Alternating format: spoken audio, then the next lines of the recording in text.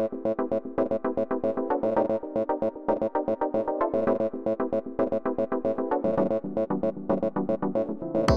95% of all telecommunications data is carried on optical fibre, and the rates of data growth are very high. They're much higher than our ability to provide optical fibre capacity to carry that data. Therefore, it's hugely important to be able to maximise optical fibre capacity to satisfy the growing data demands. UNLOC stands for Unlocking the Capacity of Optical Communications.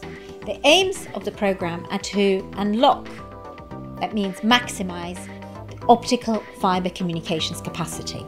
There are several techniques which we can use to maximise the use of the optical bandwidth available in the fibre.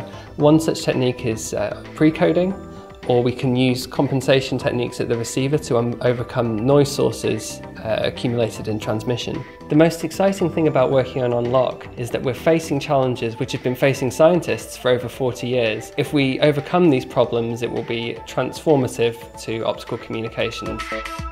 The information carried in today's optical networks is approaching the fundamental capacity of current transmission technologies.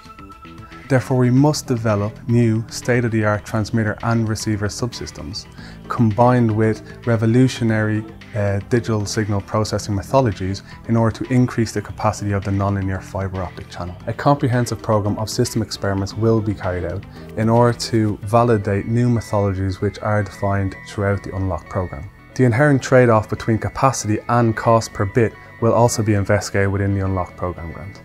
One of the main strengths of the programme is that it's supported by 13 project partners.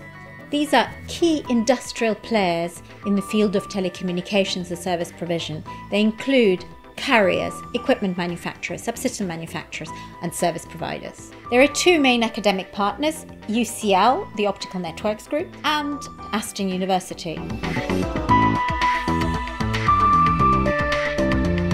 At Aston University, we specialise in a few specific areas of optical communications. One of the areas of my research is on nonlinear amplification techniques, and we have test beds to allow us to develop new Raman amplification techniques that use nonlinear effects in optical fibres. One of our key strengths here at Aston University is in the theory and nonlinear modelling of systems. The group, led by Professor Sergei Chiritsyn, are developing new techniques, new modulation techniques and new nonlinear transmission techniques that will help us to achieve the aims of the project.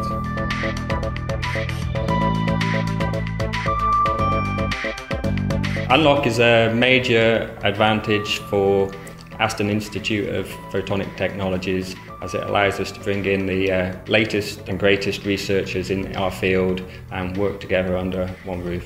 Working with UCL helps us to work with a wider range of people and a broader team with complementary research skills.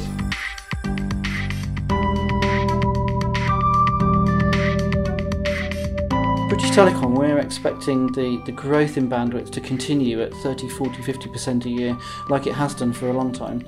And we think it's going to be fueled by very high bitrate TV services such as 4K television, where customers are going to need many tens of megabits into their homes.